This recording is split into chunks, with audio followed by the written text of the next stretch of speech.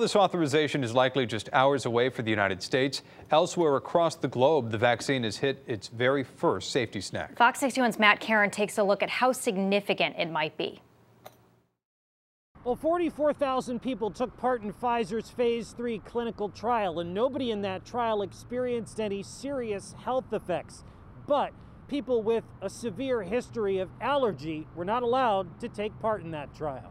The FDA is independently reviewing the safety data of Pfizer's COVID-19 vaccine, while the UK has identified 2 people who developed an allergic reaction to it. We've seen those reports here in our system, and we're reviewing them now. It's very, very fresh information. But how significant a safety snag is it? Let's look at the circumstance.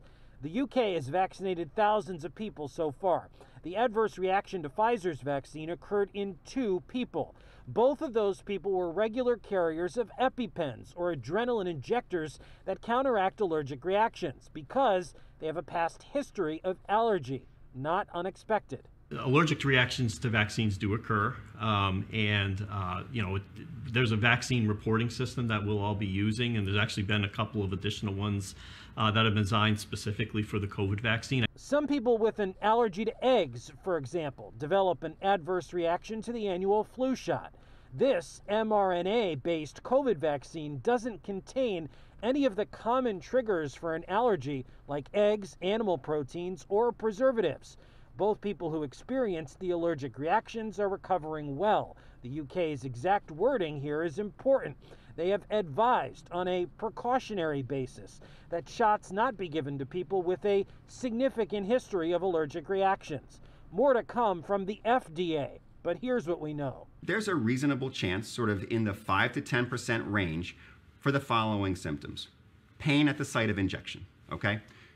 Muscle aches, fatigue, and a lower incidence, less than 5%, of fever. Those side effects are typically mild to moderate, last less than 24 hours, and are more common in younger people, and more common following the second dose. I think the most important part of that is that patients who receive the vaccine understand what to look for, and that we report those side effects in so that they can be evaluated by the FDA and other bodies. Doctors have told me that the fatigue that you might feel after getting an injection is actually your body identifying the spike protein of the COVID virus, kicking in an immune response and helping to build those important protective antibodies.